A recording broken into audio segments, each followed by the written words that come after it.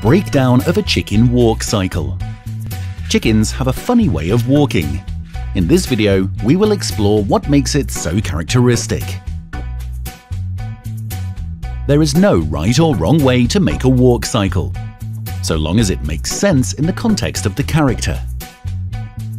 That said, there are some features that make a walk cycle more chicken-like, so let's take a look at some of them. The legs. When humans walk, the movement is motivated by the hip, the knee and the ankle, and the foot moves in a smooth, arching motion with every step. But chicken anatomy is very different. They stand on their toes, and the bones in the foot are fused into one long tarsometatarsus connecting to the ankle. Therefore, each step consists of two separate movements. First, they fold their legs almost completely, and then they extend them to the next point.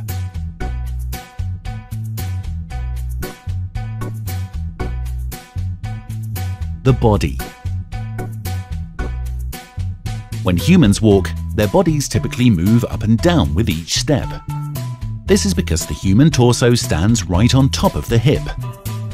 But in the chicken, the position of the pelvis is very different, with the legs not so much under, but on the sides of the body, which means their body is much steadier when they walk, with barely any vertical movement.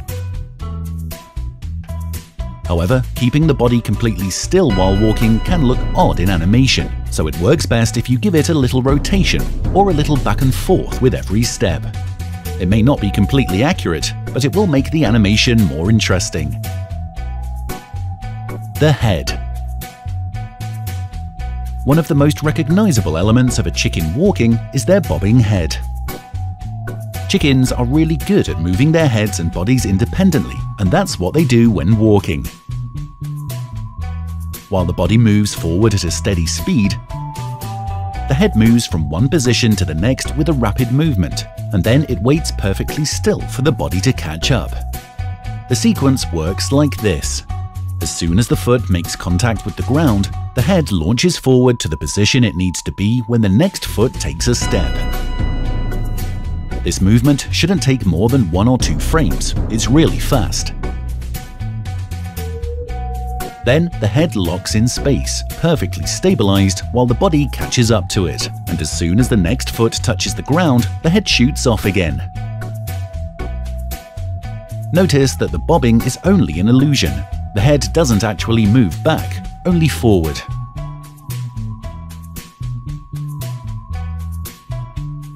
And that's it.